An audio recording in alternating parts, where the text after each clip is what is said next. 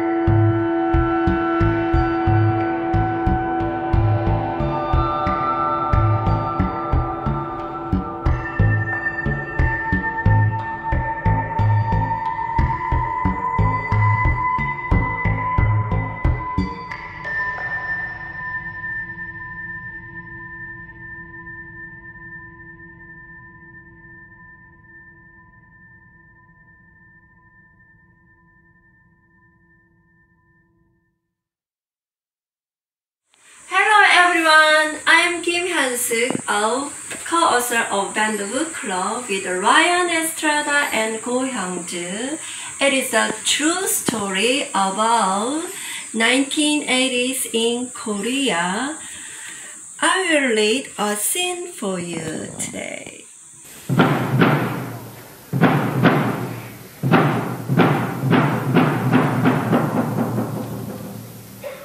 Will you shut up? Some of us want to study. It sounds like we have a fan of live theater. How about a nice round of applause for our newest members? They too have been studying hard all week. And now, ladies and gentlemen, gather round as the Anjun University Mass Dance Team performs the 900-year-old folktale, Youngno and the Yangban. It's the story of a hero who slays a monster. She dances so beautifully as the hero. Beautiful? Yes, but she's not the hero. Roar! I will eat you, Yangban! I am just a simple man. Liar, I know the smell of a Yangban. I have eaten 99! I will wash over the smell. If I eat one more, I can get into heaven. And you wear the clothes of a Yangban. Then I will take them off. Spare me and I will give you treasures beyond your wildest dreams. Would you really? I will give you anything. Gold, rubies, diamonds. Then it is settled.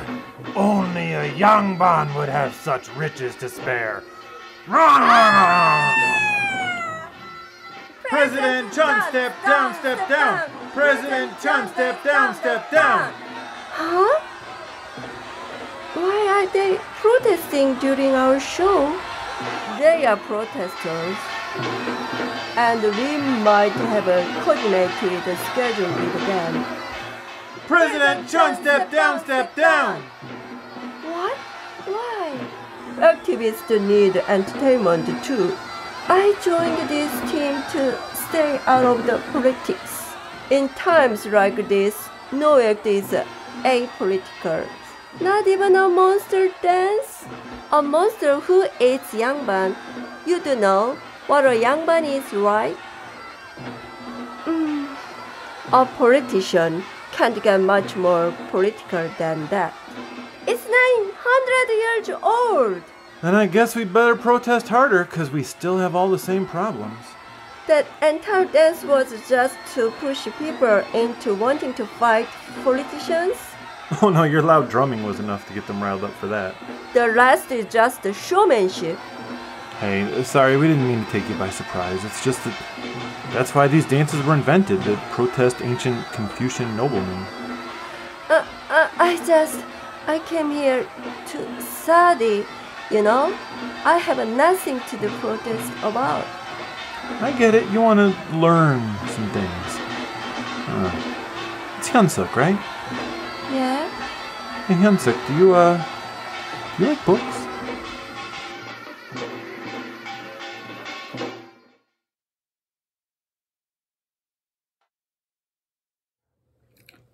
Hello everyone, my name is Jung. I'm a poet and translator. I primarily translate from Korean into English. Today, I'll be reading my own original poetry from a manuscript I'm working on titled Hocus Pocus Bogus Locus Ogre Opus. Two of these poems, one of them titled Lazarus, was published on the online edition of Poetry Northwest. The other, Gone Boy, will be forthcoming in the next issue of the Bennington Review, issue 9 to be precise. And here they are. Hammer. Feeling extra technical, almost lyrical, almost an extraterrestrial, terraforming fanatical. Caltech engineers cannot calculate tactically weaponized nuking of my rate when it's so freaking fast I've already passed what predetermined fate cannot emancipate. All according to procedures similar to illegal contrabanding of brands and pedicures, and the ecumenical dogma of an animated corpse, anticipated in the walk-up to the final boss is the territorial nature of a brood mother in her cage. So this sentiment sanctifies, don't wait, all the ecclesiastical particulars of proclamations barked out and sentimentalizes Ozymandias' onus. Each piece, a collateral collective bargaining memorandum of acts thrown off verandas, the ghost of post-it notes my Miranda.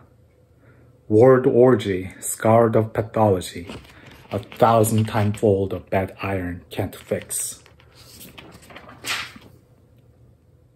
Lazarus. I died in my room and they turned it into a tomb, built to look like where I slept since little. Time is now, so thunder with me, get loud and prepare to receive these electric vibrations, earthen dome, stony carved out cave, not a final resting place. My smoke machine is at a friend's party. I'd love to come out and be messianic, like a twig on the Galilee Sea, performing, water walking, more godlike seemingly than the resurrection which none saw. I do care about the lepers deserving paradise on their island. How do you beg your soul to ask yourself to not kill you? Did I ask to be raised? I don't even know what my relationship to the guy was. He didn't stay. Somewhere between verse and chapter, mother nursed me back.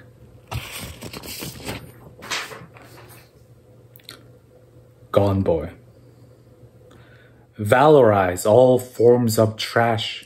It's this itch yet to be fully scratched. Oh no, it's not a rash. Not infectious, I'm vaccinated, all immigrants are. Migratory birds, however, who knows?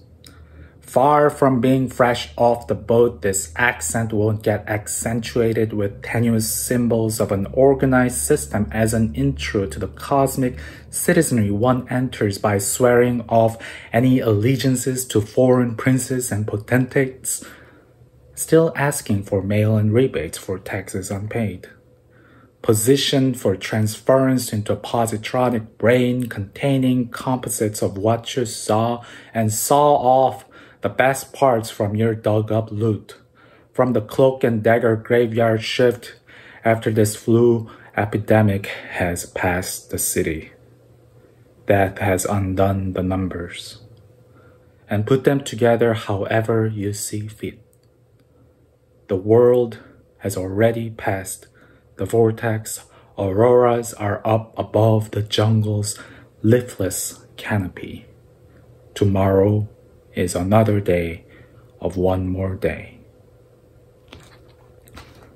Thank you very much.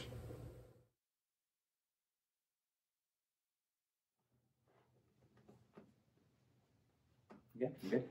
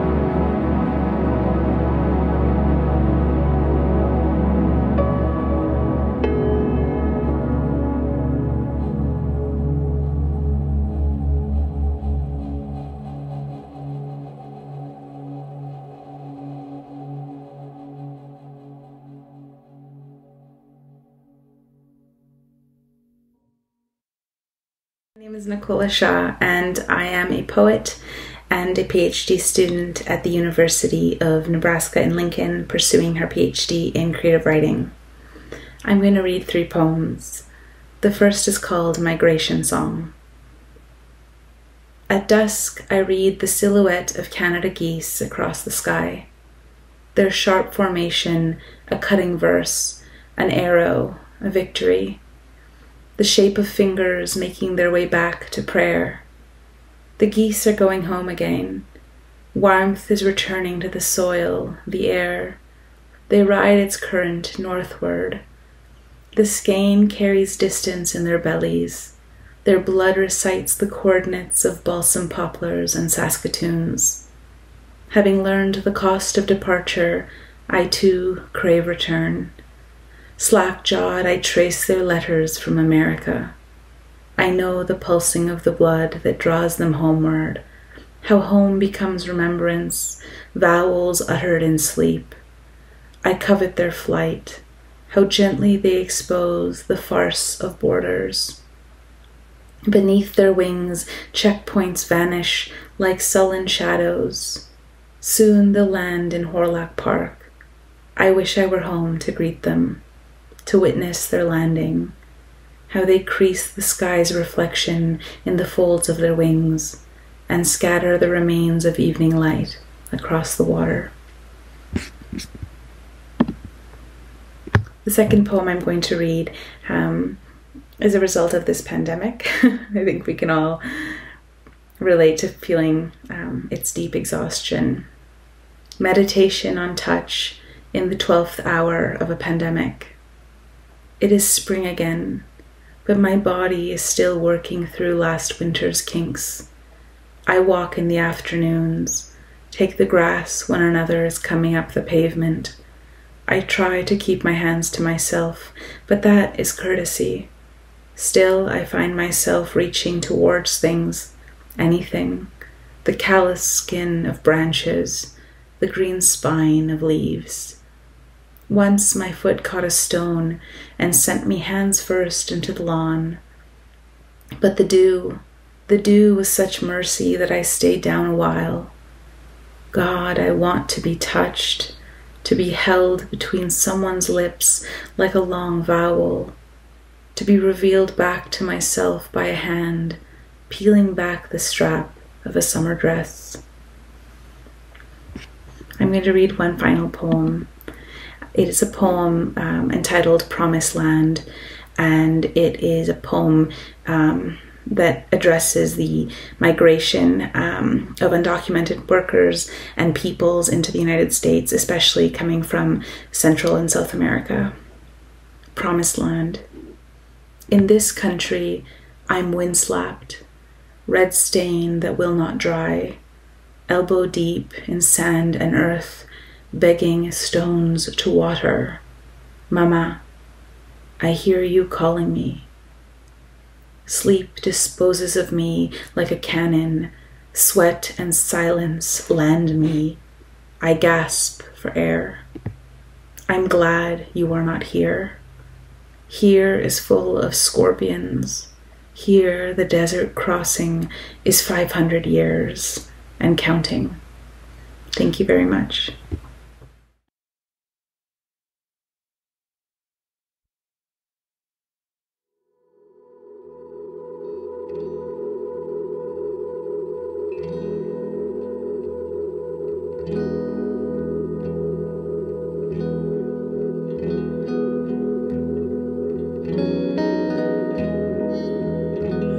This is called Walkabout. After the first 30 hours of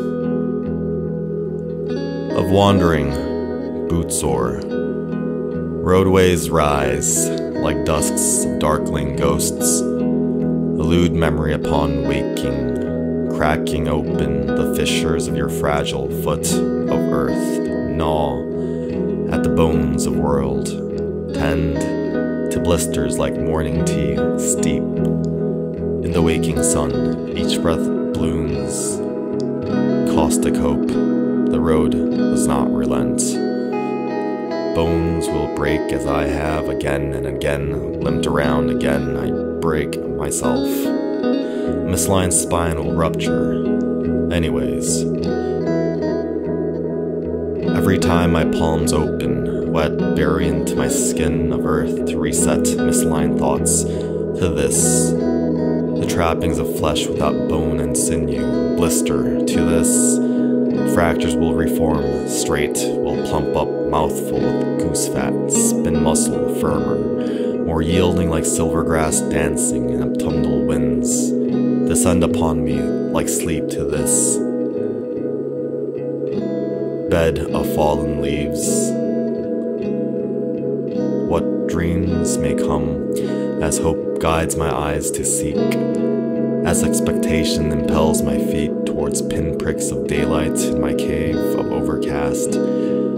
Mind, forgive the fires who burned you. Accept the slow collapse of verdant loss. Let go of wood ash to reforced memory.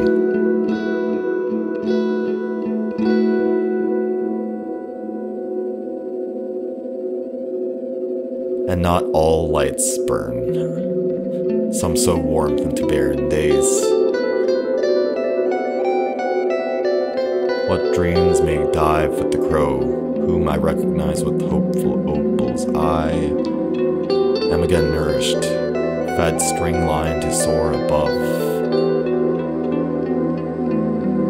Oh, blackbird, the storms of pasts will pass.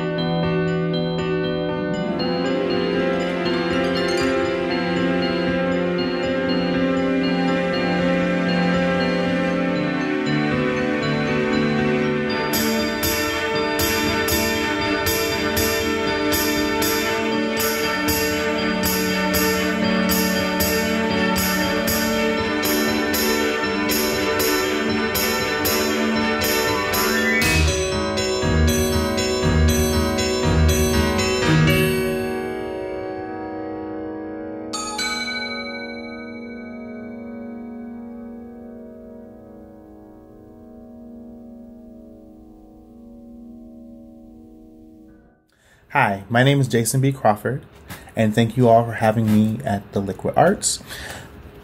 I'm going to be reading from my second collection of poems, Twerkable Moments.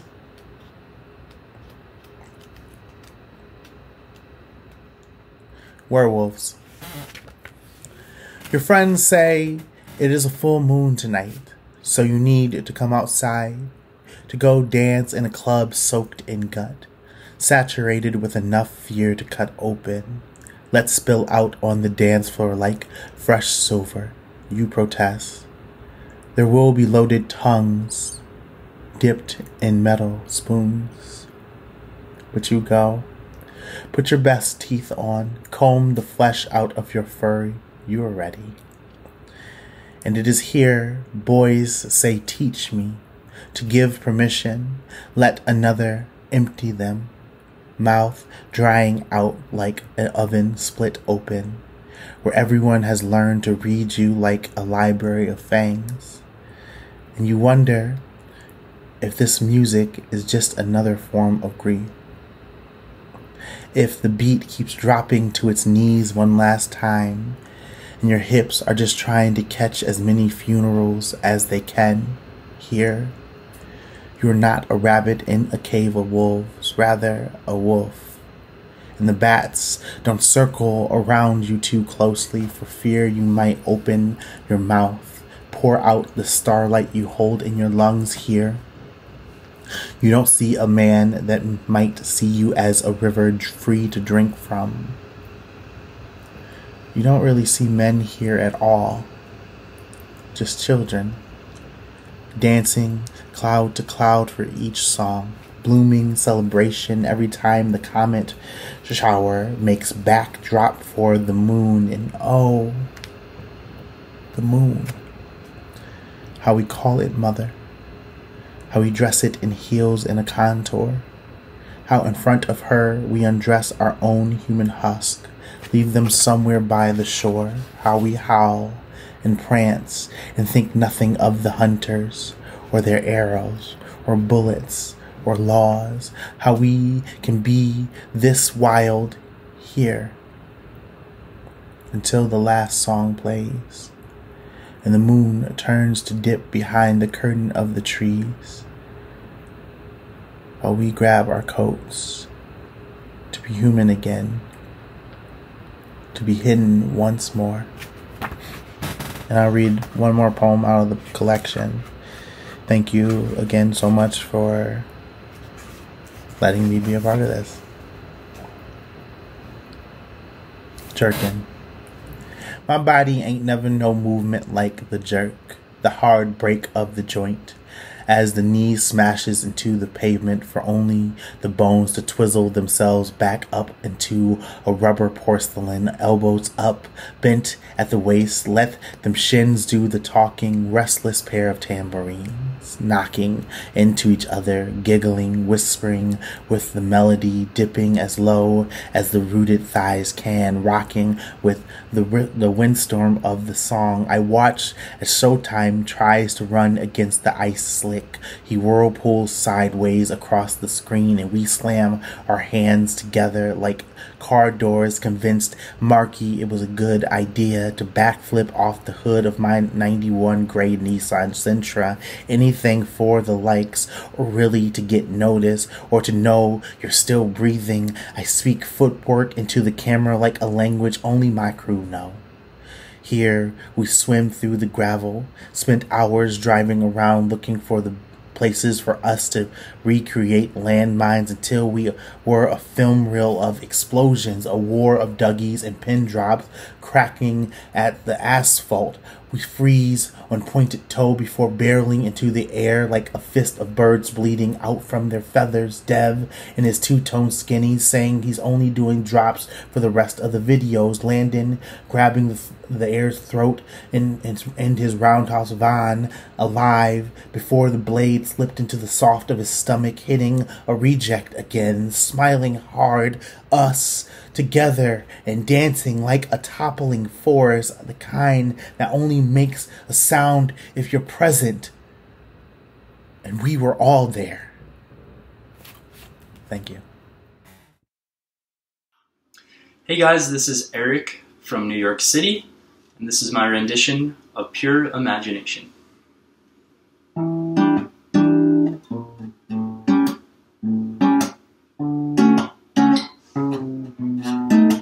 Come with me, and you'll be in a world of pure imagination. Take a look and you'll see into your imagination.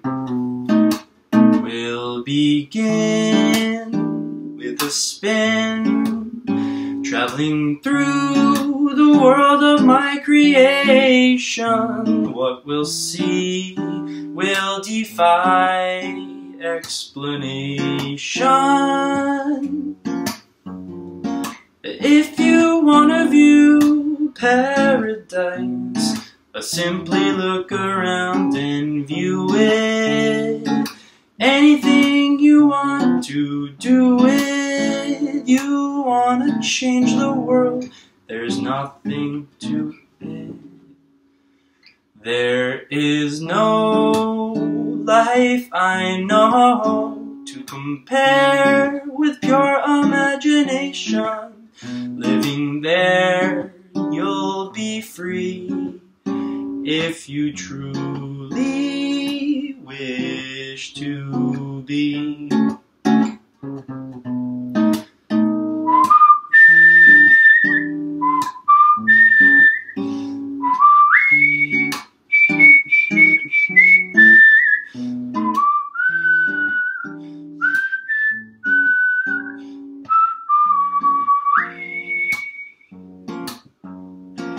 If you want to view paradise, simply look around and view it.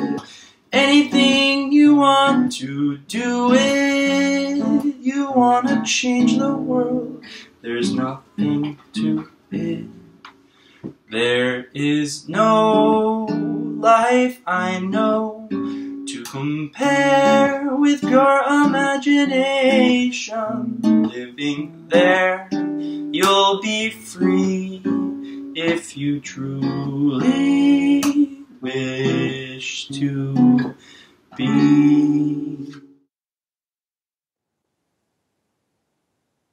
Buddhist fire eater. Each time she strikes a match, she tilts her head back, imagines she is entering a Coke bottle's glass neck, swallowing the last threads of sulfur before its sawtooth cap snaps on. After she seals her lips around the head of torch, she exhales with ease to release the flames of attachment she has been holding her entire life. A siren of gratitude widens its range. What is empty cannot be destroyed. This poem is called Été mon amour.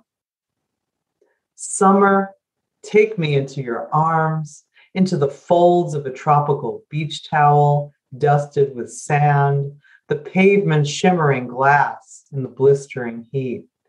Summer, the cafe windows are melting. I cannot touch your lava mouth, but I offset your fever with Thai iced tea and fresh lemon bursts. Summer, hold me dry and sunburned, lathering cream into my bruised back. Slide off my wet bathing suit, sticky on my belly like a second skin. Let your rays punish me. Your ocean breezes awaken a clear heart of salt, gull, and slow burn. Your gaze erases weighty thoughts, and you rise like smoke above the smoldering campfire. Pungent evergreen, drifting from nearby woods and scrub. How much I still believe since we first met. How you steady me while the world is ablaze. Keep me content. Love me into the filament of burning stars. The last poem is called History Brings the Heart to Repent. It is good to praise the grandfather who is now dead. Holy love dwelled in your Polish accent, words as thick as shoe polish that you spat out like a curse to mimic the villagers who spat on you. War turns even a language ugly. Your holy world was my grandmother, your first cousin through arranged marriage, who held your hand, kissed the sweet meat between your legs until your sons were born. Then you slept on parallel twin beds, your gaze fixed on the ceiling, not across the aisle or through the corners of your turquoise eyes. Grandfather, I'm singing this song to you. The lyrics make your snowboard mustache twitch, and you cover your face with a square of white handkerchief. Grandfather, I want to dig deep into soil and moisten my face with your remains, then lightly kiss your forehead. Like this, my head is so full of regret, holes bored through it like bagels, holes where the heart goes, but holes cannot speak. So I say your name, Charles, Charlie, Betzalel in Yiddish. I am walking through the night, the smack of gum against my cheek, streaks of lamplight on your ruined want, holy want, engendering want. Grandfather, foxes and mice burrow underground, furrowing old fields like lines on your wrinkled brow. What secrets did you swallow whole? How I want to cradle you, grandfather, in a crater, ricochet back 40 years to when you asked me to record your stories. And I turned my face away like a widow looking out a window. I asked you years later, but you said, too late for stories that went to sleep. Gay schluffen. Now there are no stars inside the body, but there is still sugar in my teeth, granular like the first guttural utterances that rip apart shiny pools of stone.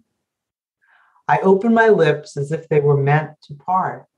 You said birth and death are the only events that can enchant this world. The continuum of stars and water will persist as it did long before you entered this world, and as it will long after I depart. Thank you.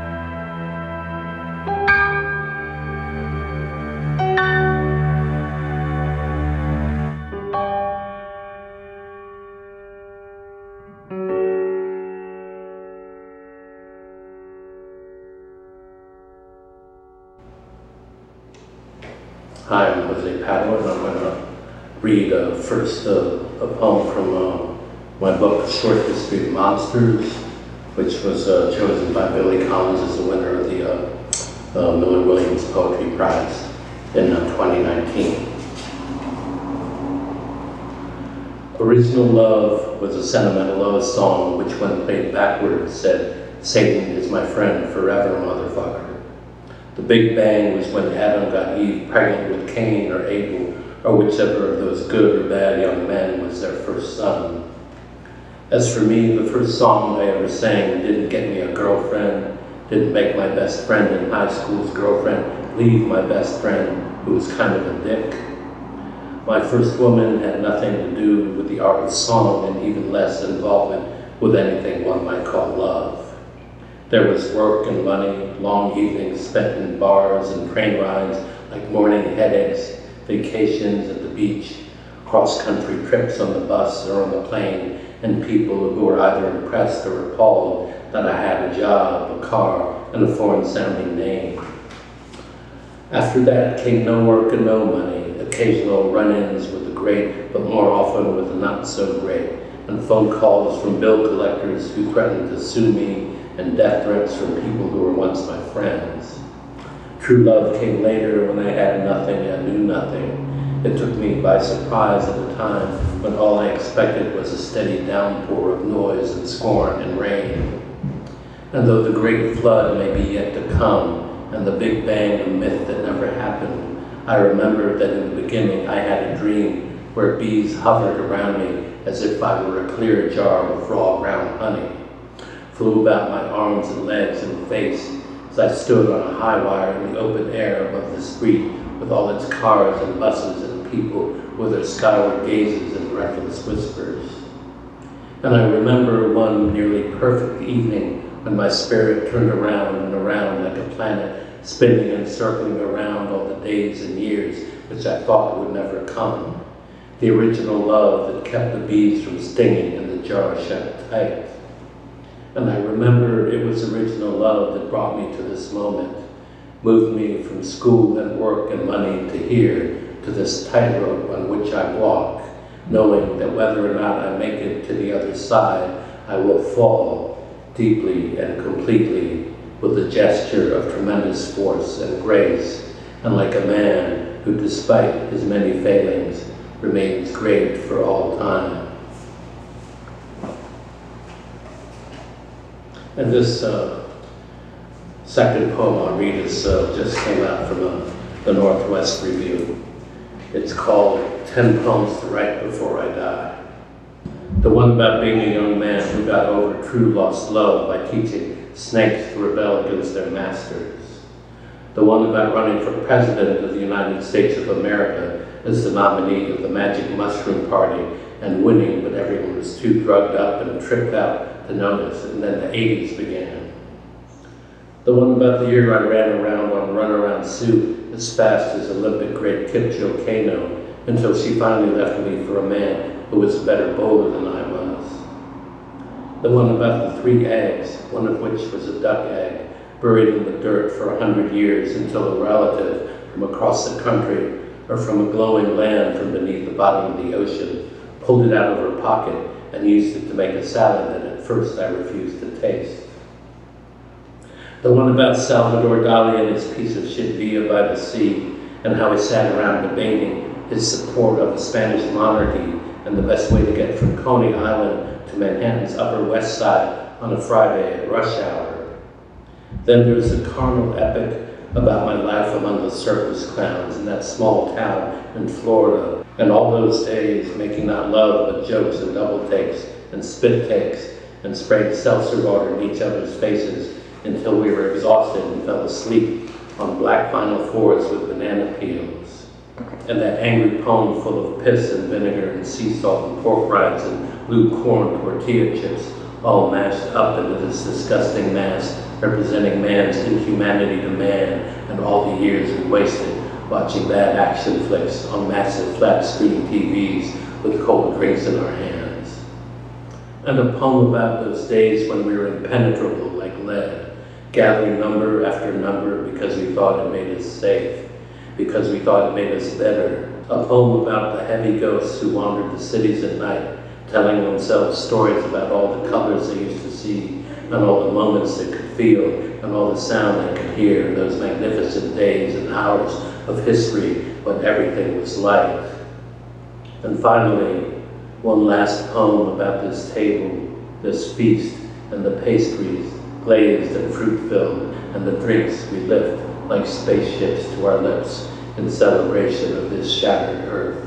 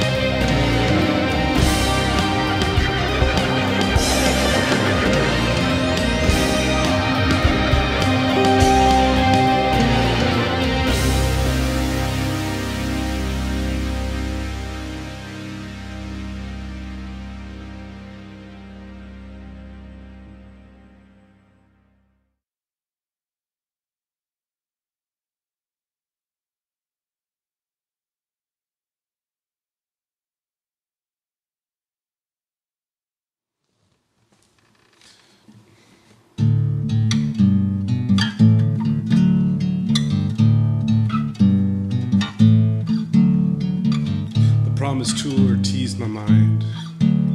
The photos enthralled. Huge shovels climbed the earth. from jumbo dump trucks with wheels taller than men. The pit, like a child's sandbox, was scaled to absurd immensity.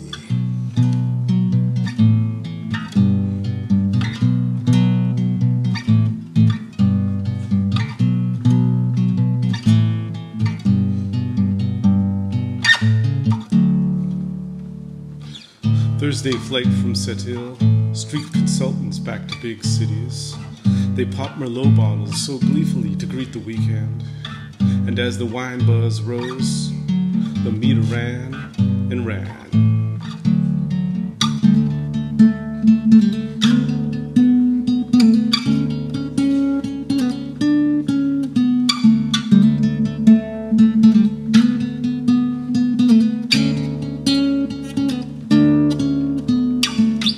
Evenings in Labrador City I ran, from black flies and stress. Beyond a chain-link fence, a river gleamed in the gloaming. I longed to transgress that fence and bless my feet in cool river water.